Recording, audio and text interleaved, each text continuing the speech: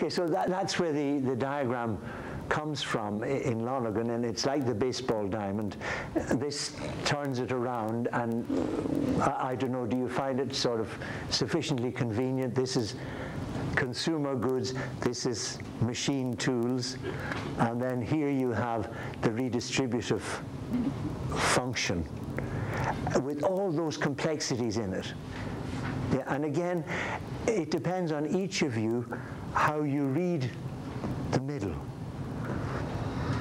You've seen televised shots of Wall Street. Maybe you've been in there. You've bought and sold a house. You know exactly how much you lose on that transaction.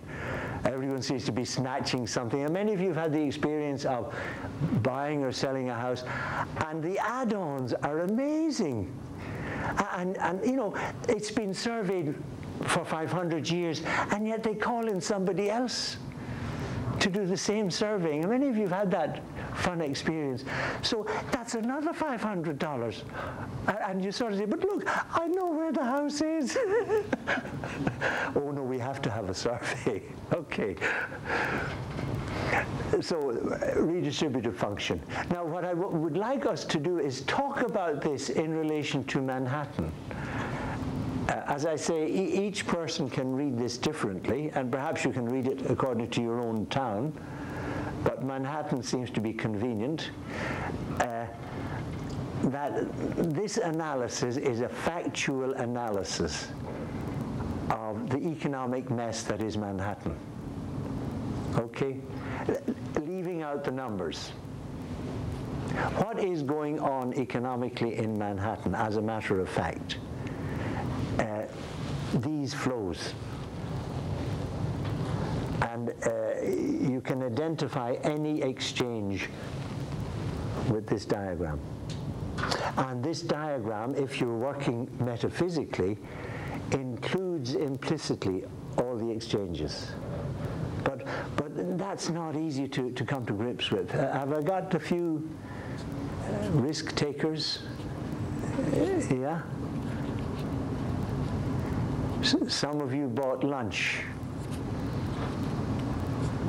Yeah, so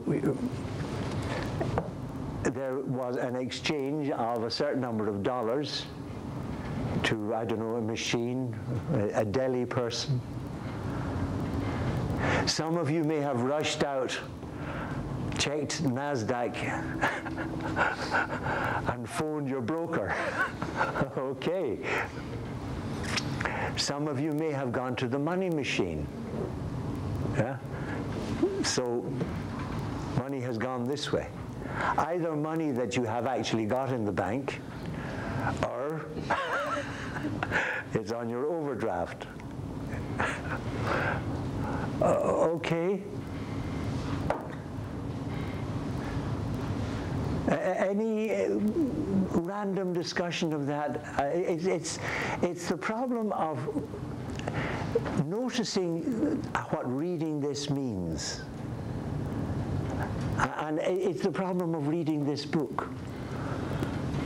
That he's asking you to think of whatever economy is familiar to you and spread out from there.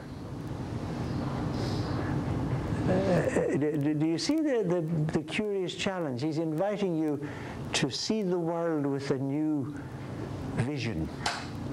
In Method and Theology, he talks about the zoologist bringing his son to the zoo, and they both look at the giraffe, and the son sees something that bites and kicks, and the zoologist is looking at a network of functions. Yeah. The Lonergan zoologist is looking at the zoologist in the perspective of a flexible circle of ranges of schemes of recurrence, which is the phrase he uses about the animal. Okay? And you have that perspective.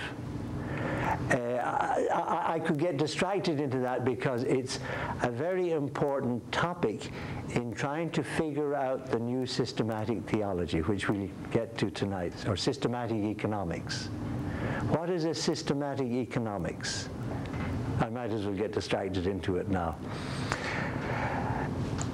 We have the notion of a systematics that we get from Newton.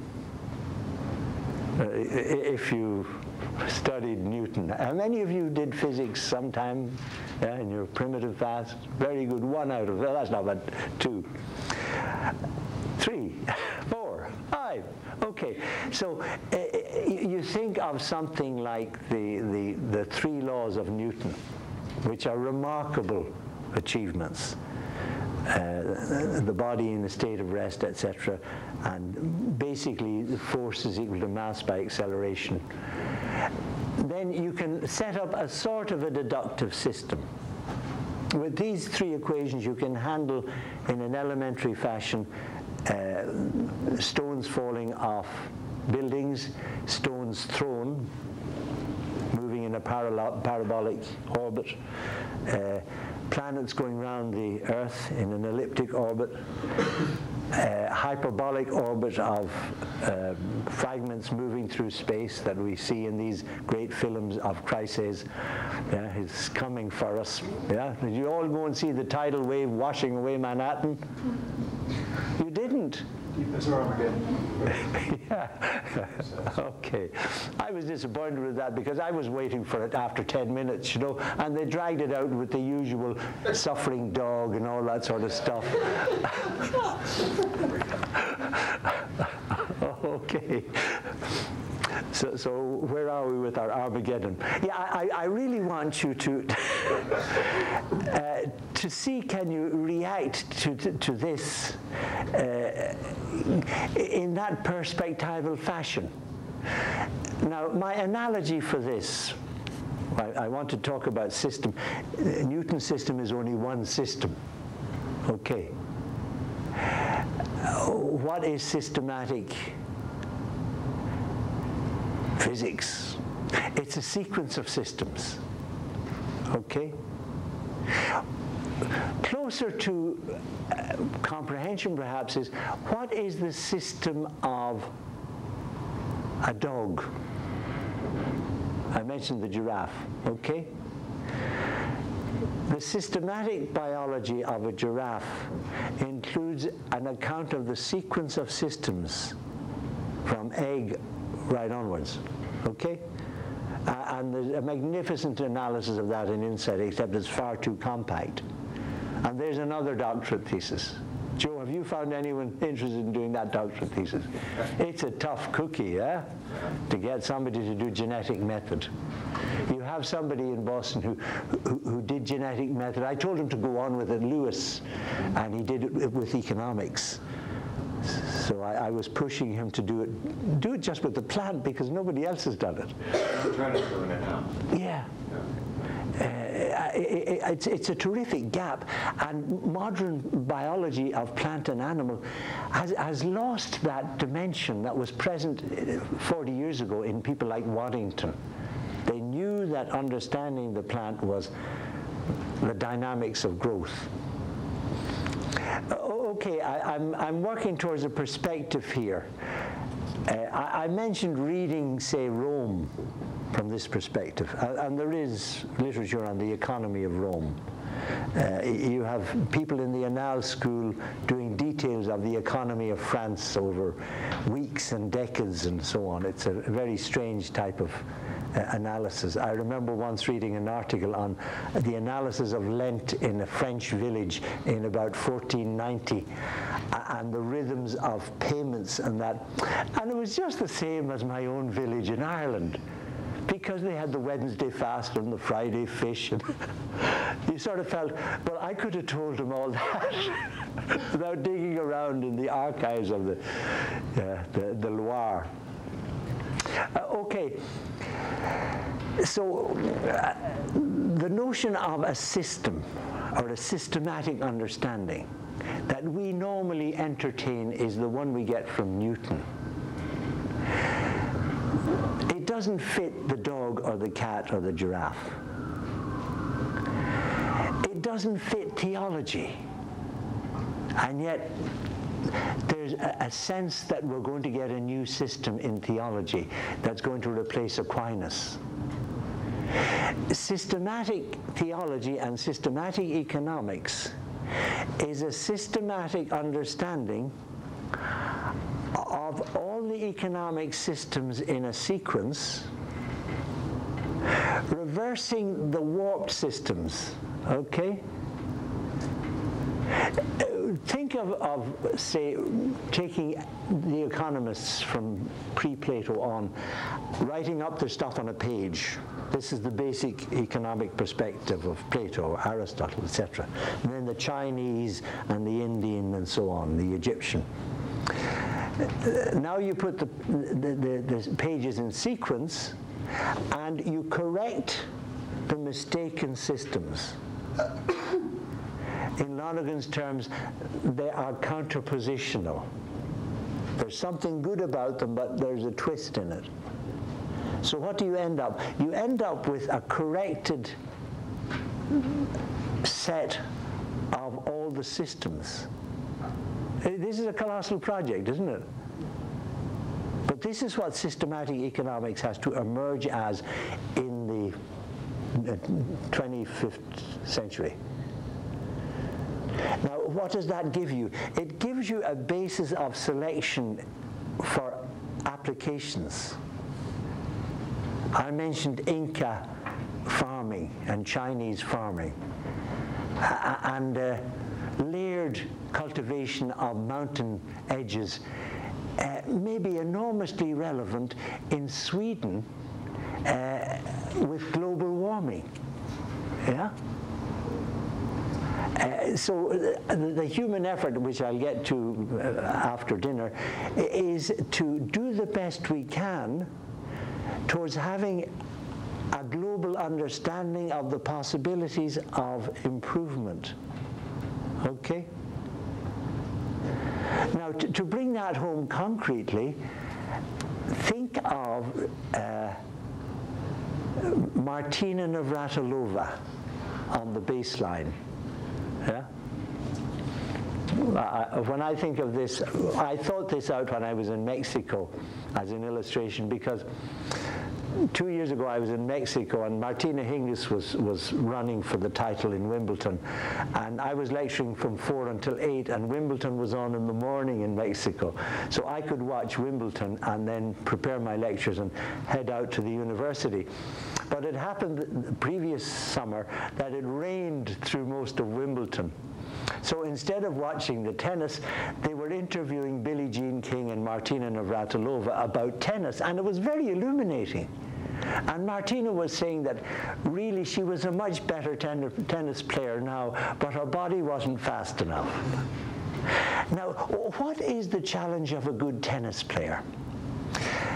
The challenge is to absorb the history of their playing and absorb it like I'm talking about systematics, so that they have an integral genetic perspective on their own performance right up to this baseline. Okay?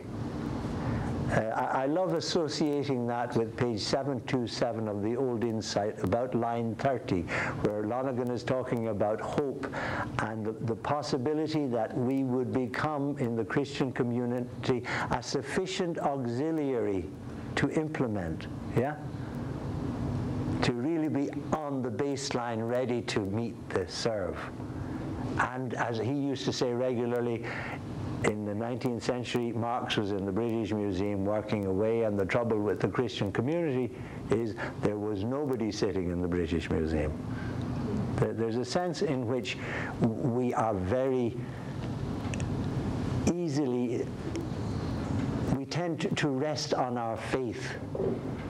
I've studied journals on marketing in various libraries, and to me it's a great scandal that there's far more energy going into marketing soap than marketing salvation.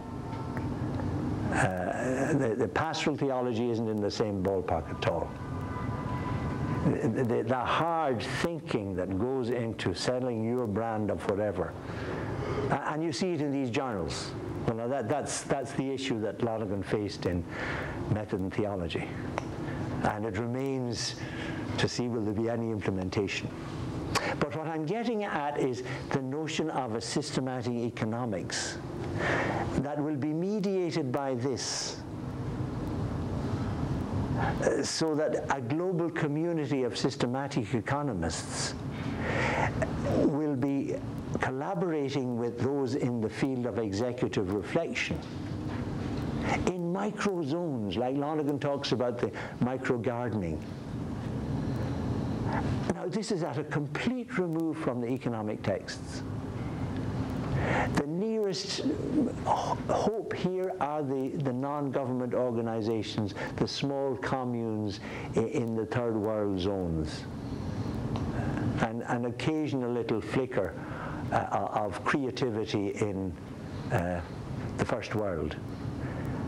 I know in Canada we have an appalling psychology of economy. Jane Jacobs wrote a little book about Quebec, and she mentions in it that if the Canadian economy was a zoo, it would be full of elephants.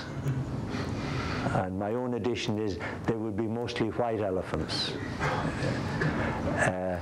Our setup there is so remarkably stuck in exporting basic materials that you buy a pair of skis in Canada and it's made in Sweden with Canadian wood. Probably you are better off in... But you have all those funny things here that Jane Jacobs criticizes, that, you know, instead of moving this zone up to an industrial level, you invent something away down here and you have to move all the stuff. Okay, now, so you see, this is the seed of a quite new perspective on the history of economics, the systematics of economics, etc. But the first task is to get people who will take this seriously as a melody, a rhythm, that this is worth contemplating, yeah, far more than the Mona Lisa. You heard about the New Yorker who arrived in Paris, parked, rushed up the steps, grabbed the doorkeeper of the Louvre and said, "Show me the Mona Lisa, I'm double parked." Okay, so let's see, can we have a little exercise of that pre-systematics? But do you get the notion I'm pushing for, that the full systematics is a global integration of seeing Manhattan, Taiwan, Australia, Ireland, yeah? And then seeing them in history. And that's a global task. Lonergan's entire push, certainly from 53 on, was towards a division of labor. He knew in teaching theology that this was a joke. He was covering all sorts of disciplines to a multitude of people. I don't know how many people in the class in the Greg, probably about 300 clerics. So the need is for a division of labor that is subtly collaborative. And as I point out in the introduction to this book, that's what's going to beat the economists, by bringing forward a new history of economics based on this.